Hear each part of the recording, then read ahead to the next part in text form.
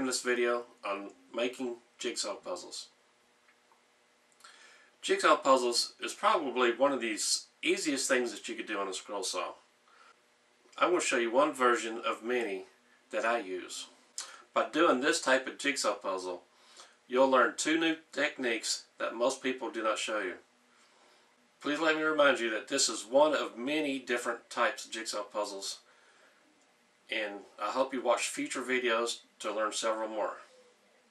I'm going to show you the basic drawing out of a grid pattern and a technique I like to use called flip side cutting. Please email me at scrollsawvideo@gmail.com with any questions or comments. First step in making this puzzle, you have your regular Christmas card, such as this tent style Christmas card. Keep it folded, and just to the outside of this fold, you'll cut it with your scissors. Doing this will cut the creases from the fold completely off and it won't be seen. Now you're going to use both pieces of this puzzle, the picture part and the part that is signed. We'll put this down and come back to this part later. We're going to work on this part. This card is approximately 3.5 inches by 5 inches, the basic Christmas card style. Okay, my 1/8 inch piece of plywood. Use a quality plywood. I put the good side down, and I get my Christmas card. I'm going to place it on the wood. Next step, I'm going to take some old newspaper. I'm going to lay it down across my wood here, just like this. Okay, the reason I'm using the newspaper is when I pick up my card, my piece of plywood is very large for this piece. Instead of cutting down the whole piece of wood, I just covered it up with newspaper. Most scroll saw patterns, you will spray the back of the pattern and stick it to the wood.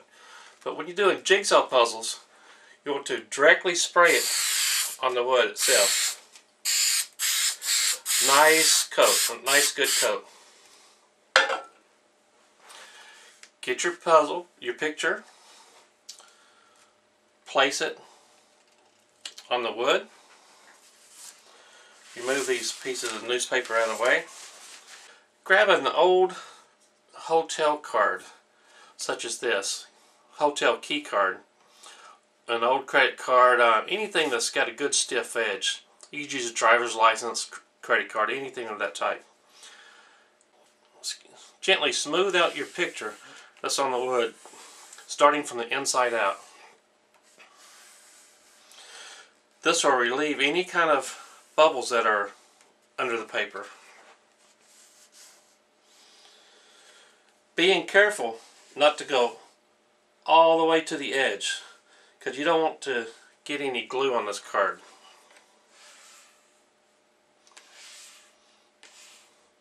If you get glue on the card, it's liable to transfer to the picture. But just gently do this until you feel it's adequately smoothed out.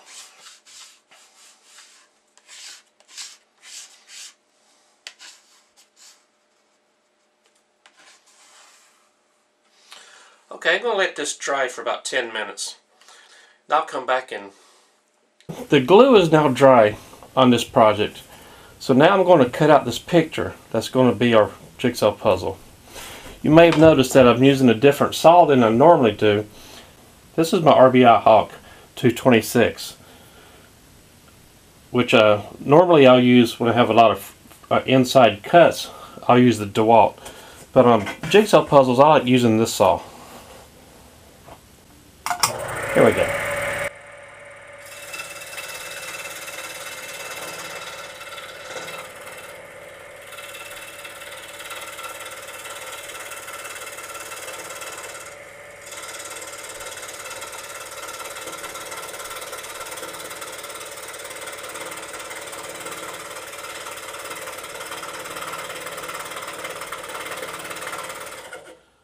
Okay, I think you get the general method. I'm going to turn off the cameras and be right back. The project is now cut out. All the edges are cut off. The back is clean, nice finish.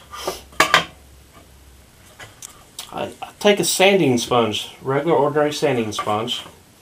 The brand that I like to use is called Merca. I like to take the sanding sponge and just go over the cut edges, just to remove any tear out if there happens to be any. It's very easy to do. Next step,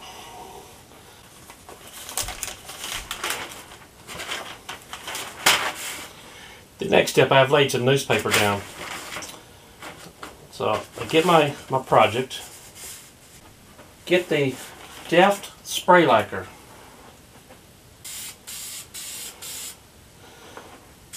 Lightly spray a couple of coats on there. It dries fairly quick. Gonna let that dry 3-4 minutes. I'll come right back to it. This is where my version of jigsaw puzzles are a little bit different than most other people's. A lot of videos will tell you to get a scrap piece of board, glue your pattern down, which will be the same size as this. After you glue your pattern down, you fit it on top of here, tape it down, and proceed to cut it out. My method is a little bit different, a little bit more economical. You don't have to use scrap wood.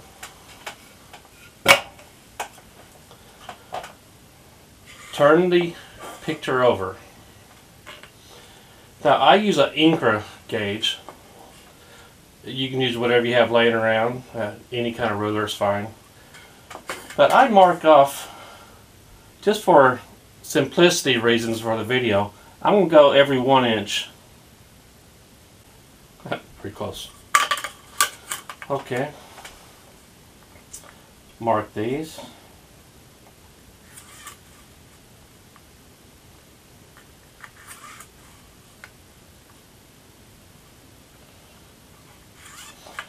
Okay, you'll have your grid laid out on the back of your actual puzzle.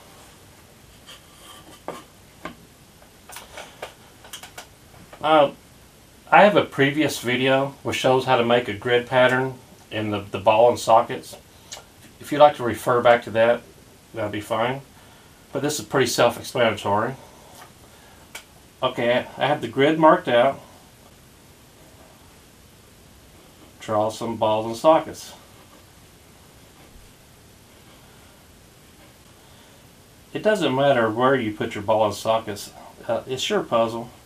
I like mine being uniform all the way across, but just personal preference. It doesn't really matter. Let me stress also that after you do several puzzles, you won't need to mark your grid out. It'll just be second nature to you. Where to make your turns and twists and curves and the whole 9 yards. Let me zoom in on this so you can properly see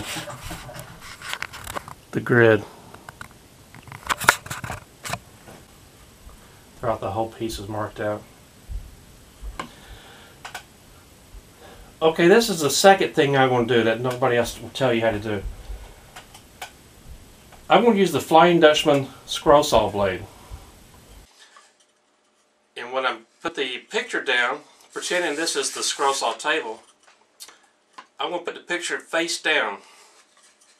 And because we had earlier put the Deft lacquer on it, it's not going to get scratched up as you're rubbing it across the table. So as I follow these lines with the scroll saw, I'm going to cut out one row at a time, or the other direction. It doesn't matter which way you go, but I always like to cut one row or column at a time.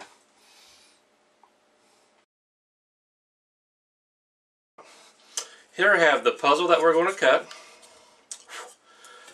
I'll wipe off my table, make sure there's no excess dust on it. Turn the pattern, turn the project upside down.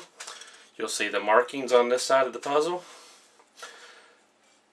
And just for simplicity, I'm only going to cut one line across.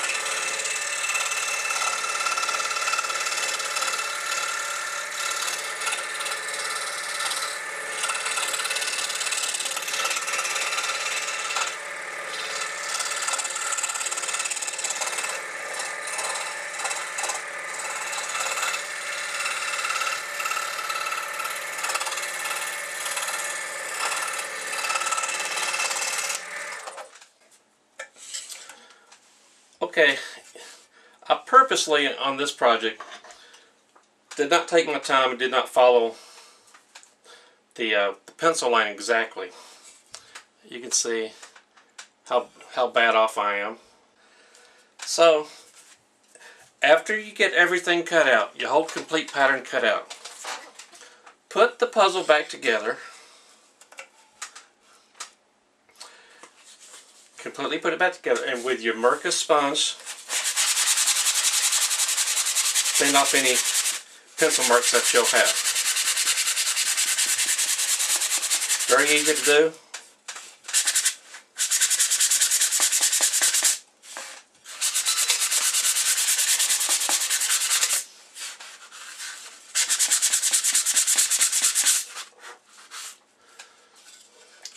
You can see where my pencils are still left. I don't think you can see it. Still have pencil lines on this puzzle, and this one's sanded away. Very smooth. I'll turn it over. There is not a bit of damage on this puzzle. Hope I explained this well. One more part in a short video.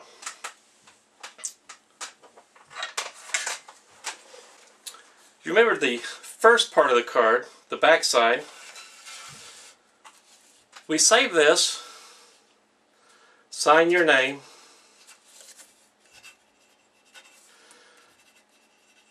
Merry Christmas.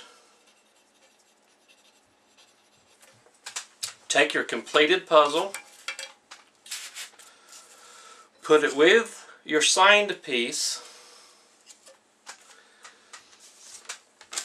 wrap it in saran wrap, any kind of clear packaging wrap. Place it in the envelope and send it to the person of your choice. Great Christmas gift. People love getting them. Hope you enjoyed this short video.